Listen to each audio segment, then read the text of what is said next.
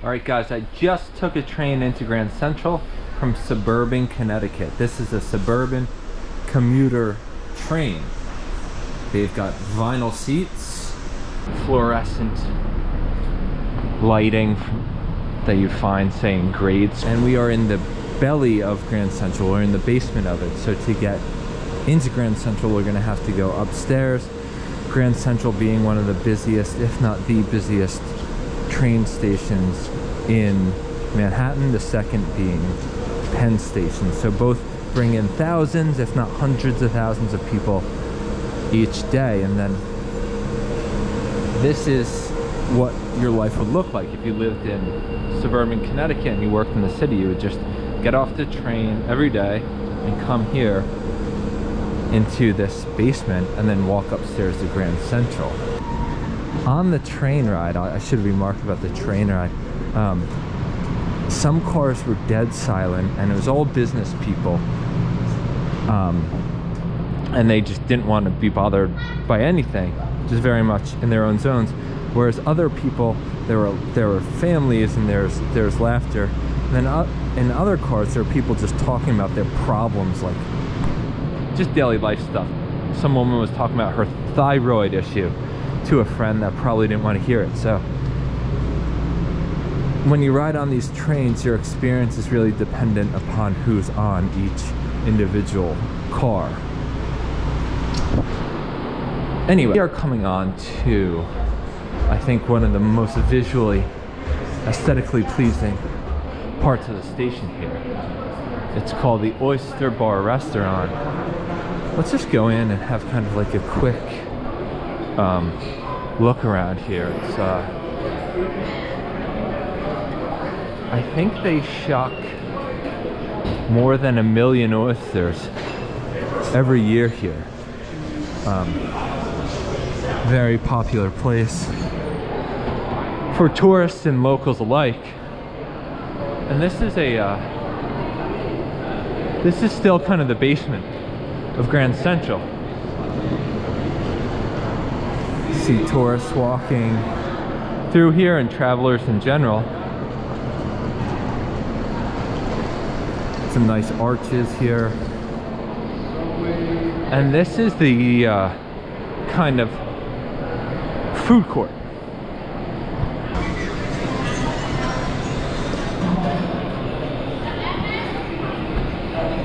And it's 12 o'clock right now, so this is like the lunch rush, I guess you could say. Show you some more of what they have here. Just some croissants.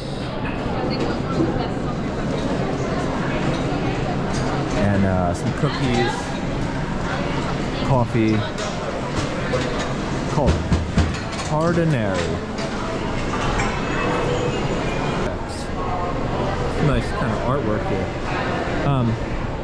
And so it goes on and on. 106, 107, 108, 109. So each of these signs indicate which track you're going to. And then underneath the track sign, if a train is running, it'll show you. Right here, this is the Croton Harmon line, right? And then those are the stops. So, you know, pretty well organized for sure.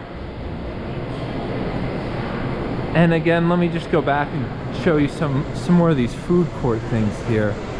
They had, I think, Shake Shack.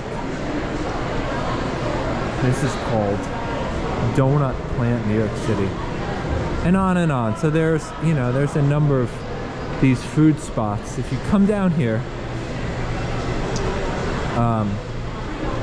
you won't be limited for options.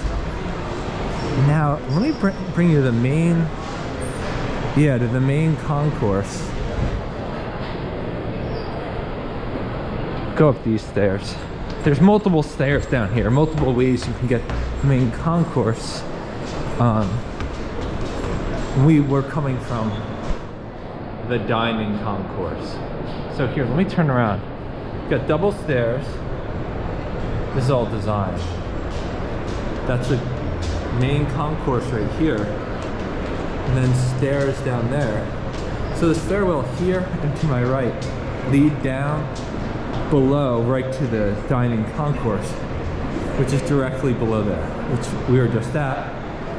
And so here's the main concourse, totally beautiful. They've got 3 incredibly large windows here. They did a renovation, I believe, in the 90s. And during the renovation, they were cleaning the walls and the ceiling. What they found was on the ceiling some incredible art. And so there's this green ceiling, beautiful. And there's people, lots of people behind me. Look at this. Look at all these people taking tourist pictures. But anyway, kind of lost my train of thought there. Damn. Oh, so they were cleaning up and they found this amazing art on the ceiling, and thus Grand Central has beautiful green ceiling. In front is the information booth. So reading an article that the clock is valued, I'm gonna get close to it, at roughly $20 million.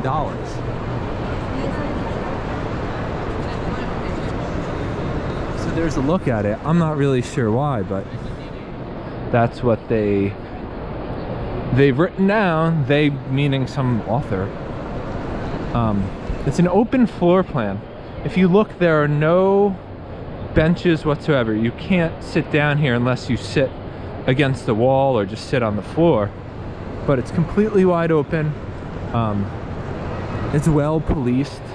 There's, you can see, I think 3 or 4 policemen right there, and there's always someone, you know, watching to make sure people don't get out of hand here, because it is, after all, a city, and some people, like in any city, can get wild really quickly. I believe the station is open from 2 in the morning. Sorry, closes at 2 in the morning, and then opens at 5. So it would be closed 3 hours every day, but open, you know, 365 days a year. And I'll have to get the numbers for you, but it must have hundreds of thousands of people just coming in and out every day. It's just a really remarkable,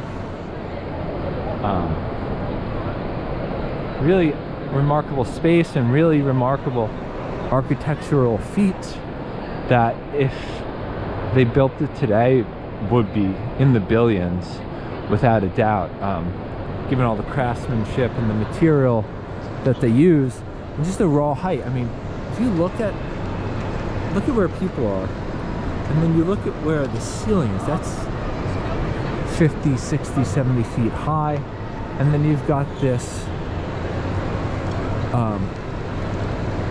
very detailed stonework in that arch there, as well as the arch itself. I mean, how do you support the arch? I'm not really sure. That's all engineering, but